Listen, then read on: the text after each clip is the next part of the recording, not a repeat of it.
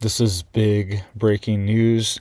We are now seeing another geomagnetic storm hitting Earth tonight. We are seeing possible G4, quote, strong conditions, and we are also getting warnings for potential even radio communication blackouts and disturbances of satellites as well too. So let's get into all the details. You guys can see I wanted to show you this.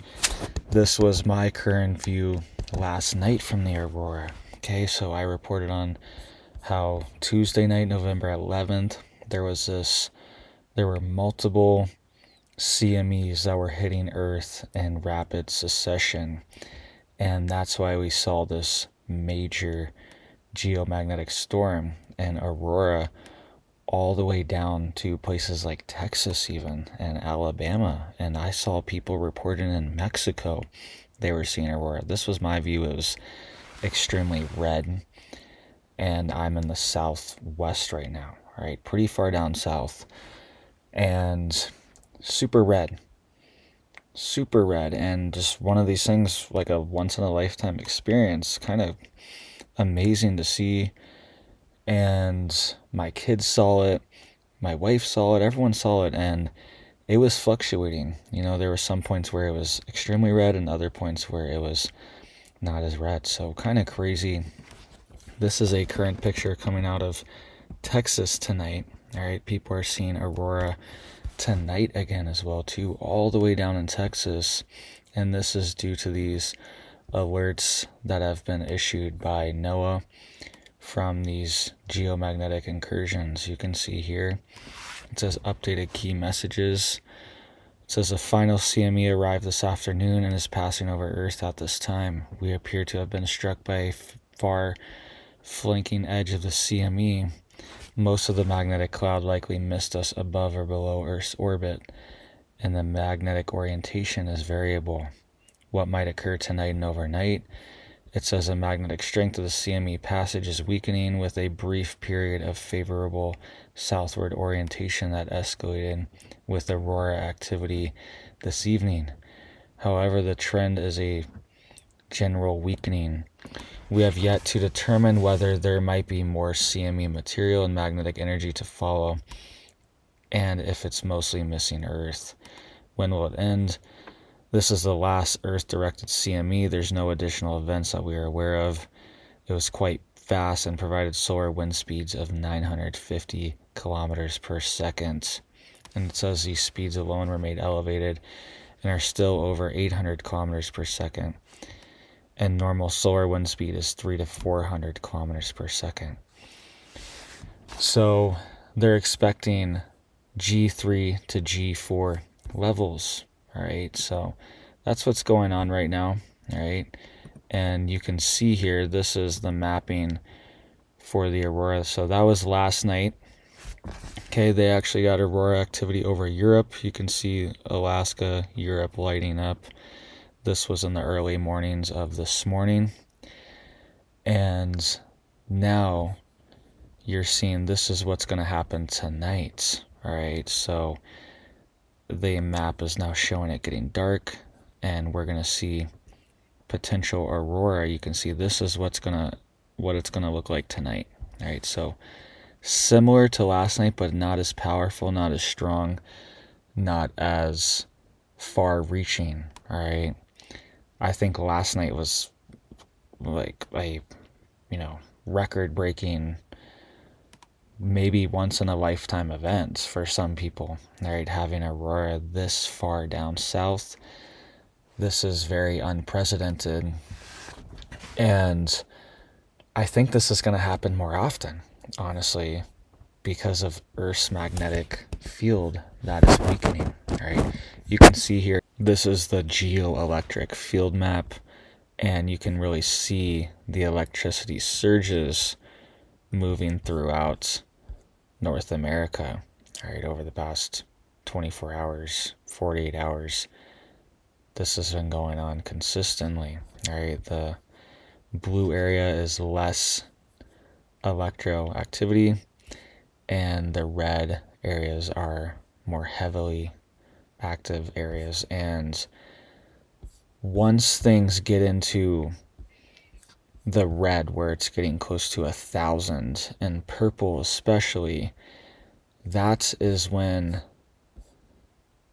the earth is so saturated with geoelectric activity that we could see surges along power lines and damages to power systems and power grids, satellite systems, things like that. So you see these red areas popping up, right? You can see Minnesota's kind of red. Lots of parts of Canada are red. And even parts of the Appalachian Mountains were lighting up orange. Okay, so ranges from 500 to 1,000 can cause major disturbances and even damage. And anything above 1,000 can really cause serious problems with the power grid. All right, so we saw these surges last night.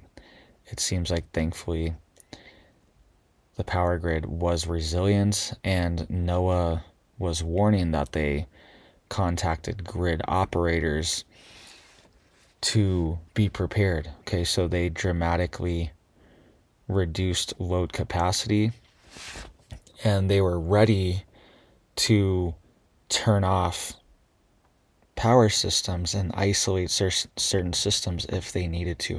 All right, they were ready to do that and had the switches and systems in place in case of an emergency. All right, so they were ready. NOAA was notifying and warning power companies last night, and they are tonight too. All right, you can even see here on the home page, we almost reached G5 conditions over the past 24 hours. We were very close. So you can see here this chart over here. It doesn't really let me zoom in, but this chart over here on the right that says estimated planetary K index. And you can see we were very close to 9. And once you get to 9, that is a G5 solar storm, which is the most powerful, a quote, extreme solar storm. You could see we were very close. The KP index was at 8.67 last night.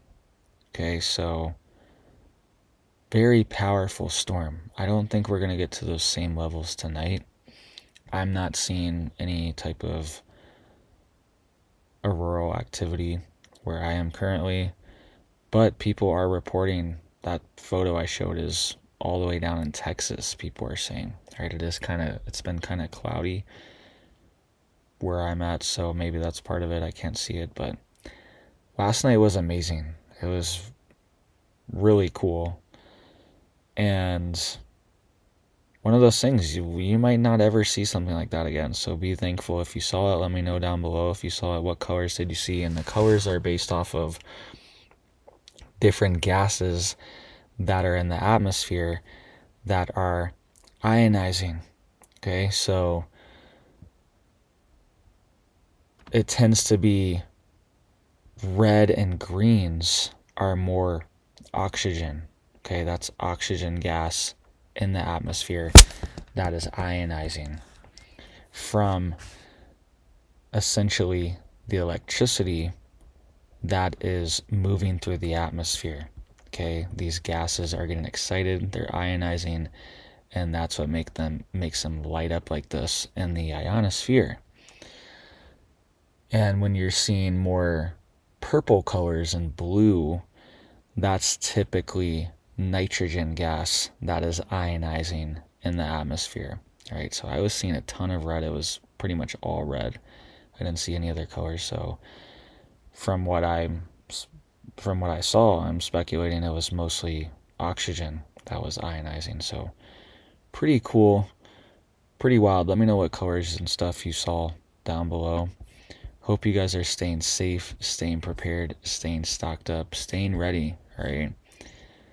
99% of the time, 99.9% of the time, everything's going to be okay. But that 0.1% chance, there could be a big one. There could be a Carrington level events where grids are overwhelmed. And this will most likely be isolated to certain regions. Sorry, this will most likely be regional, where there's the most amount of geoelectric surging through the earth. And it'll most likely be more northern latitudes. Okay, so the further south you are, the less likely you are to experience any type of electrical disturbance or frequency disturbance, anything like that, a part of your power grid. Okay, the main surges are going to be more northern states and northern latitudes. Okay, unless the storm is just absolutely insane and it's just, there's no hiding from it. So just make sure you're prepared, make sure you're stocked up, make sure you're ready to go. All right, because you don't want to be stuck in a situation where you're kind of in the aftermath of something like this and you don't have any power, you don't have any water, maybe not any transportation, right? So just have some stockpiles, have some preps ready to go. That's very low probability, so don't be scared, just be prepared. Hope you guys have big blessings for your life and your family, and I hope you have a big old blessed day.